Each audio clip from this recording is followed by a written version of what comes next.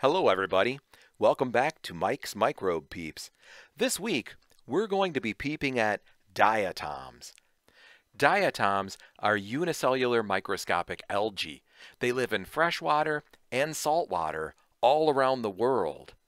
Almost all of what you see in this video here are different species of diatoms, and you might notice that they sparkle and glow almost like jewels. No wonder diatoms are sometimes called jewels of the sea. Take a look at the cell wall of the big green diatom in this clip here. Don't these cell walls almost look like glass cases? That's because a cell wall of a diatom, which is called a frustule, it's actually made of silica, which is the same material that glass is made from.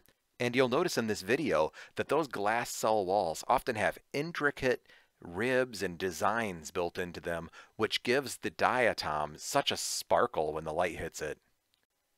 Something else you're going to notice in this video is that many of these diatoms are moving.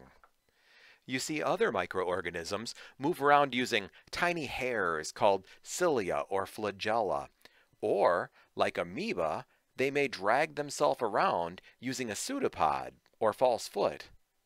But diatoms don't have any of those.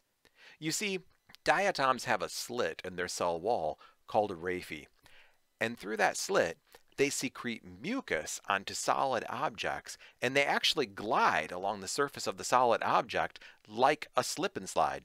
In fact, they actually leave a trail of mucus as they move along from one place to another, like a toddler with a really bad cold.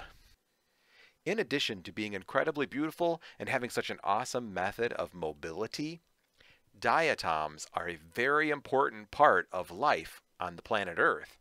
That's because, like plants, diatoms have chloroplasts, and they do photosynthesis to convert sunlight and CO2 into chemical energy and oxygen. Think about that. About 70% of the Earth is water, and diatoms make up nearly half of all the biological material in the world's oceans.